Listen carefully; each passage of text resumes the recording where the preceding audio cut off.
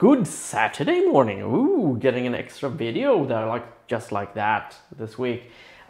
This is an extra outtake from a live stream that I did with Suz Hinton, and we just found ourselves talking about being how I view myself as a professional bad typist.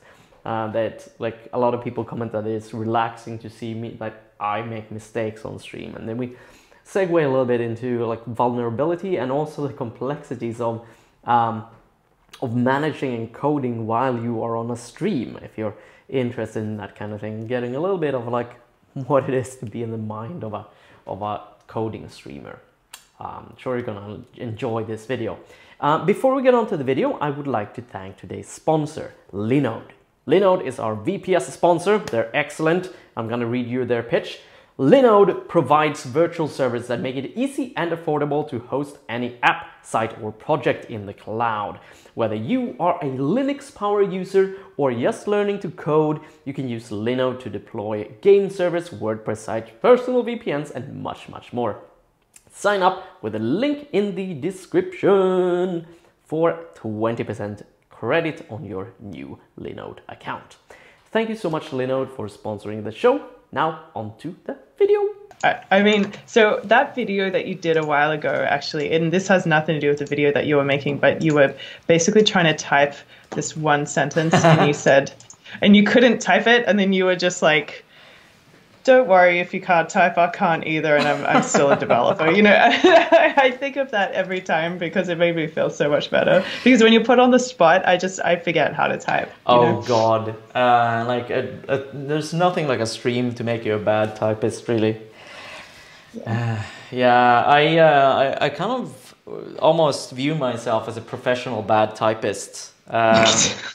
So many people appreciate that. I guess sometimes I went to Ratatype and trying to improve my typing skills, but whenever I test those, I actually find that I'm an average typist, statistically speaking. Perhaps it's more garbage when I stream, but it's I don't know. It's not that important for a developer. I feel like it's so little of my. How would my productivity improve if I was a faster typist? It's so little that it's just churning out code. Mm-hmm.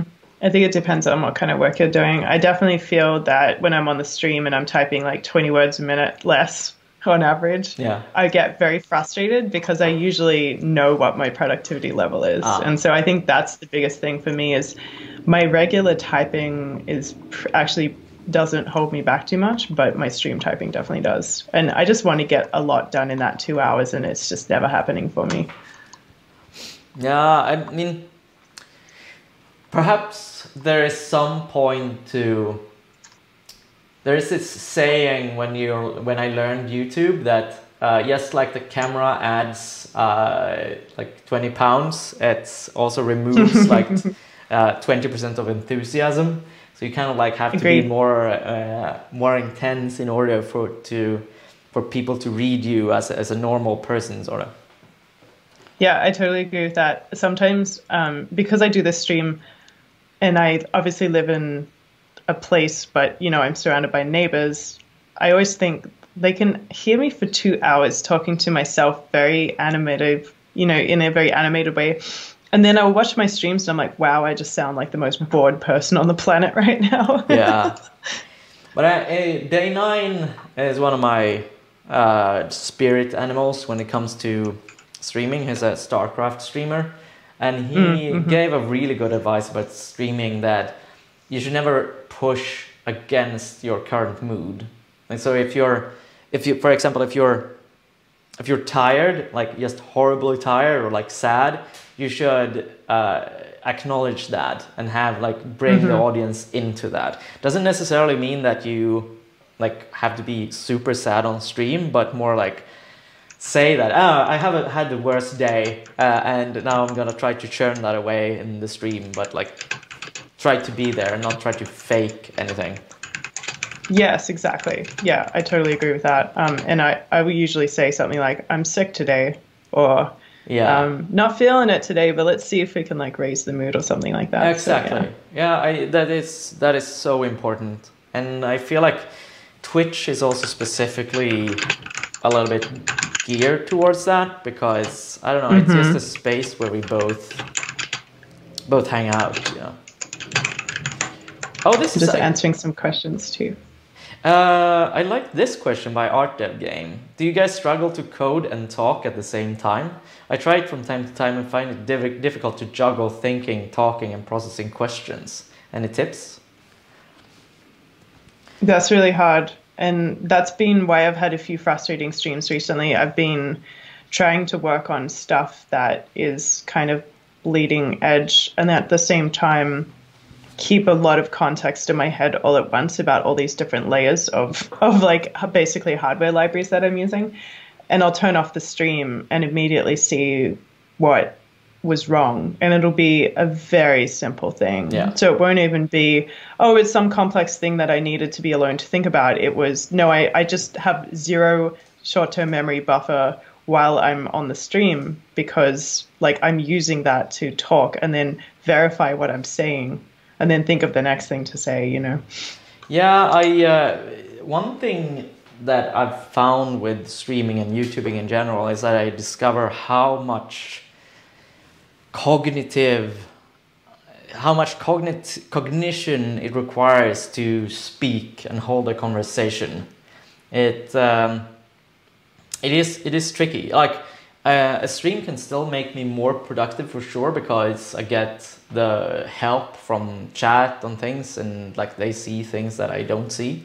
But it requires a lot of practice to be able to talk and interact at the same time.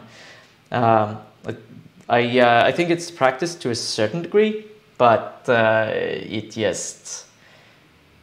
sometimes you just have to pause and think, I think.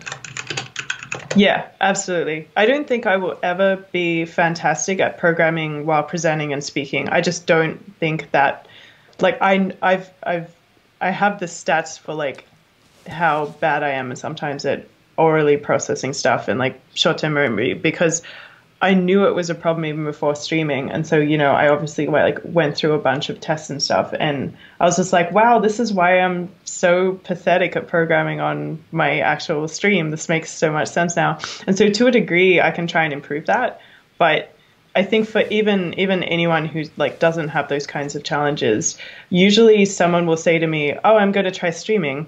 And I'm like, oh, cool. And I'm like really excited for them. And then they come back and they're like, that was the hardest thing I have ever done. I could not concentrate. I could not, like, I forgot all my keyboard shortcuts that I use literally every single day. Yeah. And I just like started doing things that I would never do normally. Yeah, for sure. Like the first time I streamed, it was exhilarating and terrifying. Because I just turned on the stream and I started talking, and I just realized that, oh, I'm not going to shut up for 2 hours now. It's just like I just have to keep talking, not stop talking at all. David is a big fan of this XCOM YouTuber called Christopher Odd. He plays XCOM, that's his thing, and XCOM is such a complicated game. It's basically a little bit like similar to programming in that sense. It's so much thinking going on. So actually, like normally he streams all his other games, but XCOM specifically, he just can't. He just records that offline in order to be able to focus. Yeah. That makes me feel so much better. I'm so glad you told me that, because I always think, am I just making excuses? Am I actually like this sort of, am I this unproductive by myself and I'm just not noticing it as much? Does that make sense? Yeah. You know, I'll start sort of questioning myself, and then I'm like, no, actually, I just, yeah. Yeah, I did this, I did a stream where I started out working on a project of mine that hadn't been working for a while, and I was like, wow, I got like one test during these 2 hours. Yeah, exactly. Yeah, I totally get it. I remember the first 4 streams I did, I rehearsed what I was going to do, mostly because I wanted to know if it fit in the time box, and 2, I wanted to know what kind of bugs I would run into. And then I would just check out a brand new branch on my stream and then just start all over again. And like, obviously that becomes not sustainable, but it's interesting how differently I did things the next day, even though I was extremely familiar with what I was about to do. But I almost like anticipated that I would not be that great on the stream because, you know, I interview extremely badly as well when put on the spot. So I sort of had a feeling. Yeah. I think it's nice to share vulnerability in that way. It's because nobody, like, so few people display vulnerability, and that makes it seem like everybody's so fucking good all the time. And that it's like the Instagram of professionalism. Yeah, I started out sharing vulnerability just to lower people's expectations, or just to try to sort of make myself feel better about things. But then I realized that it's just important in general, because no matter what I think of myself, there might be people out there who actually look up to me as well and put me on a pedestal, even if I don't think that I'm particularly that great. And you should be trying to kind of help with, you know, the fact that people will do that too and compare themselves to you even. So yeah, it's so strongly agree. And it also comes back to, like I randomly did this video a couple of weeks ago where I guessed why I'm going to therapy. Yes, because I had a close friend of mine who is trying to convince another close friend of theirs to go to therapy, and he was so adamantly against it and like just didn't want to go. And it has been so beneficial for me. So I just figured that since a lot of people, I don't want to say that they look up to me, but like they look up to the persona that they have like embodied MPJ in. And and that means that I feel like I have a certain responsibility to show that I have these human sides that everybody else has as well, because they need to be baked into the persona. Otherwise, people might compare themselves to that persona and get like a messed up view about reality. Yeah, everyone's multifaceted, and we always naturally try and present our best selves. So being able to short circuit that, I think, is really important. I mean, I'm literally going to a therapy session after this stream. So that's usually why I'm up early in the morning anyway, because I have to travel. So good for you. Yeah. It's really nice. I like my therapist a lot. I feel like I struck gold. Let's see if we have any other questions. Thank you so much for watching. Don't forget to check out our sponsor Linode, info in the episode description. If you're new, this was an outtake of a live stream that I record every Monday morning. You can find it on twitch.tv/funfunfunction. You can also check out some more videos of what this channel is about here, or subscribe at the YouTube channel here. I am MPJ. Until next Monday morning, stay curious.